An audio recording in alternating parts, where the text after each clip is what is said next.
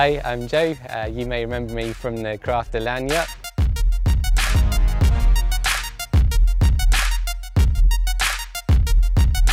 This is my Caddy Maxi Mark II.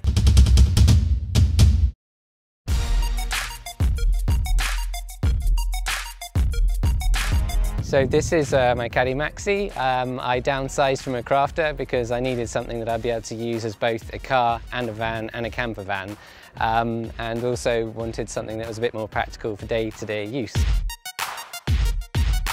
Right, starting in the kitchen, it has a sink here with a cold water tap and one hob burner. There's a gas locker beneath in the cabinet here, which is just through this little door. There's also an electric cool box here, which is a 21 litre cool box, which just slides out on a runner all the way out. So you can either access the cool box there, or you can pull the whole thing out and just use it as a day-to-day cool box. And then that just goes back in there.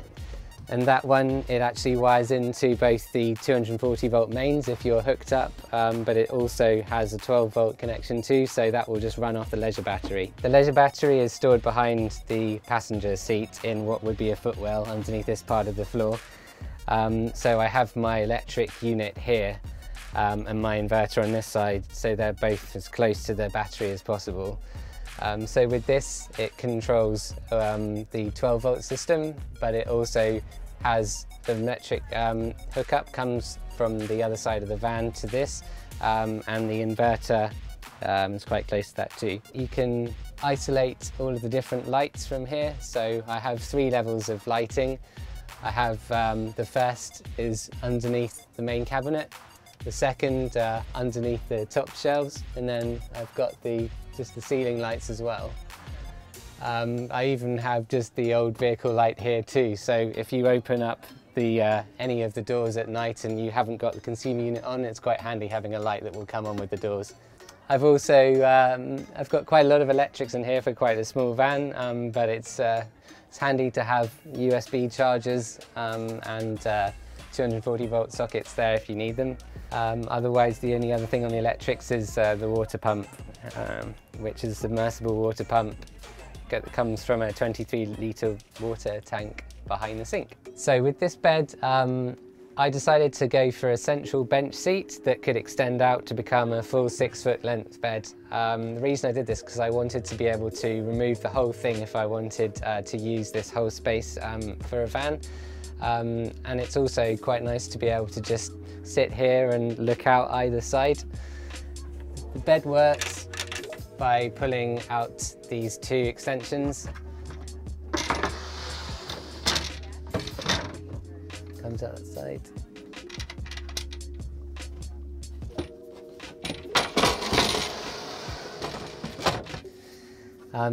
I then put an inflatable mattress on the top of this. There's a slight dip here which you can either put in foam, but with most mattresses they're hard enough to be able to just sort of go straight over the top. It also means that once the mattress is up here, you've got this whole space as a bed and somewhere to put your phone and your keys.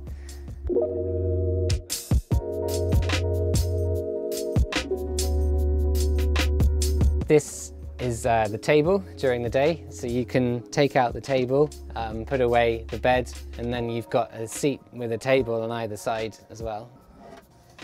So this is your table, and then if I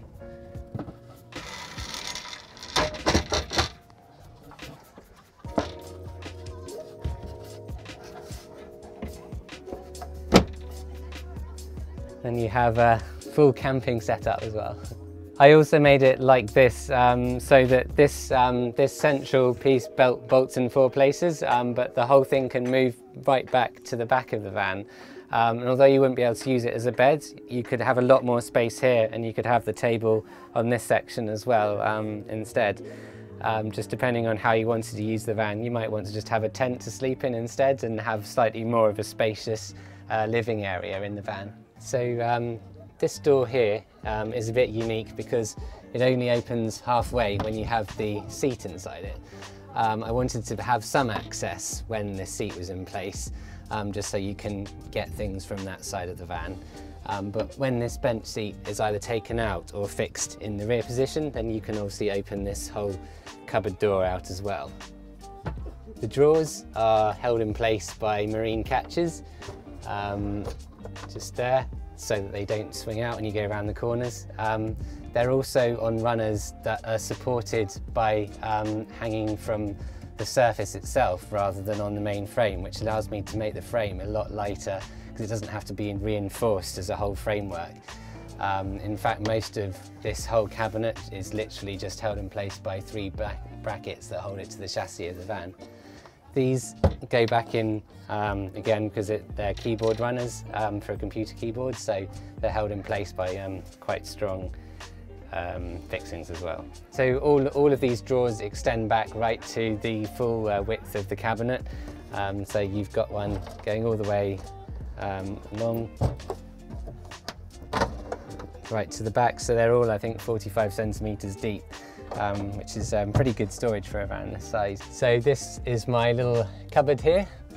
I made my own catches as well because I couldn't find any that quite suited the style of my or the rest of the van. So I have the 3 shelves of birch plywood just for general storage, and below them I've got just a laptop drawer which I just use because laptops often slide around all over the place, and also this is quite nice if you're just lying back in your bed, then you can just prop your laptop up and then watch a film from there, and then it can just stow away neatly when you've finished.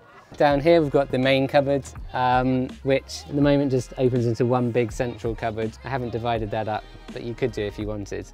But it extends right to the back, to the side of the van.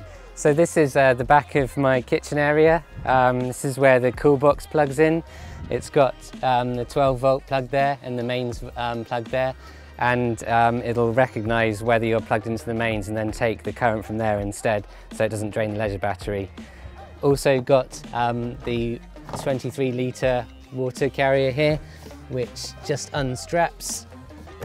That just pulls out, so you can twist it out there and take the whole can away if you want to fill up, and then it just goes back in there, and you can strap it down and fix it properly. So the 240-volt mains hookup is underneath the van here, and it's just bolted to the chassis itself,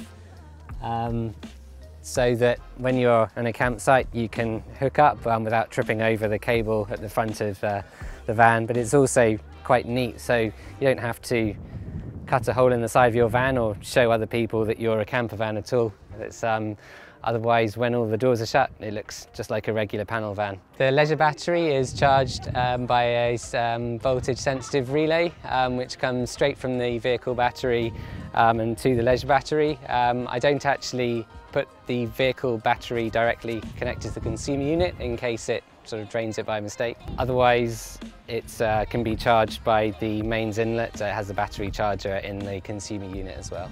So the leisure battery is stored behind the passenger seat, and then there's just a footwell space where you could probably fit 2 batteries if you wanted.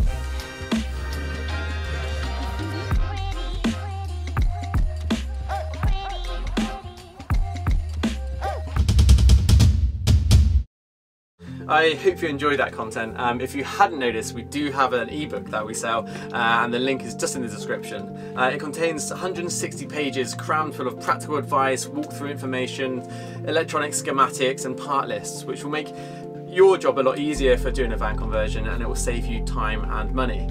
Like, we're pretty confident that this ebook is useful to you, because if you don't, for any reason, you don't like it, you don't find it useful, you can literally just drop us an email and we'll give you a refund, no questions asked. I really believe that anyone, regardless of their experience, can make a half-decent van conversion.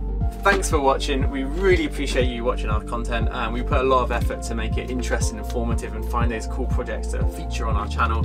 Consider subscribing, leave a comment, and we'll see you next week.